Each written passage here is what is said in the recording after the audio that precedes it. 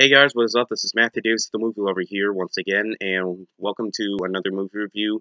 This is going to be my movie review on Casino, which is a film I wanted to check out for a really long time since Martin Scorsese is one of my favorite directors of all time.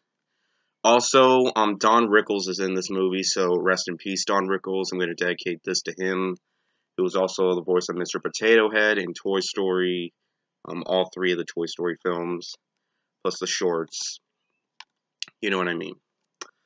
You got a really good cast, so let me start off by saying that. Robert De Niro, which I miss his old career, and Joe Pesci, and you got a really good cast, and this was from, yeah. The inner workings of a corrupt Las Vegas casino are exposed in Martin Scorsese's story of crime and punishment. This film chronicles the lives and times of three characters. Ace, um, played by Robert De Niro, bookmaking wizard, Nicky Santoro, played by Joe Pesci, a mafia underboss and longtime best friend to Ace, and Ginger McKenna, played by Sharon Stone, in a role she was born to play. Uh, Alleged ex-prostitute with a fondness for jewelry and penchant for playing the field. Ace play Ace plays by the rules. Albert Vegas rules, which, as he reminds the audience in voiceover, would make him a criminal in any other state.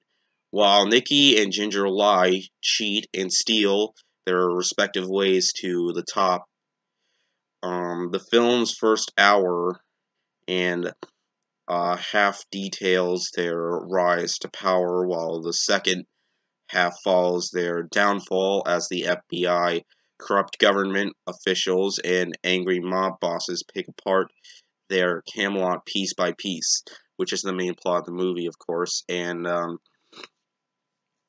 me start by saying, a violent movie. This is a very violent movie. I would say kind of more violent than Goodfellas was. Like, Martin Scorsese is known for making dramatic, violent, not all of his movies are violent, like Hugo, for example, and, Shutter Island wasn't that violent, but this one, there's so many scenes, well, not a whole lot of scenes, there was this one scene near the end of the movie where there's just being this one guy with a bat, with bats, and just burying him while he was still breathing. Like, but that's not what I got into this movie for. Or that's not the main look. That's not the reason why this movie was good. There was so many stuff about this movie that is just sometimes hard to watch. Like, if you're offended by swearing, because there's a lot of swearing in this movie, then you probably won't be a fan of this movie. I, for one, thought this was a very excellent movie.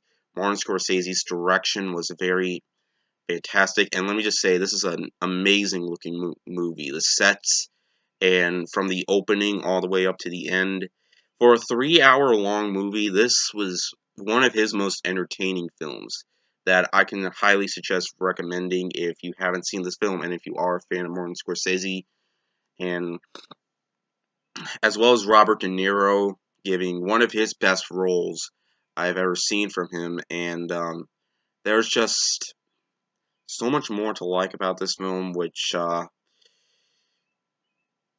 that's pretty much all to it. Martin Scorsese does a great job. Of course, I mean, God, what am I saying here? I mean, all I can say is I really like this movie. This was an amazing time for me. Overall, I'm going to give it a 4.5 out of 5. Definitely worth checking out. Sorry if this review was terrible, but yeah. So yeah, hope you guys enjoyed, and I will see you guys later. Word out.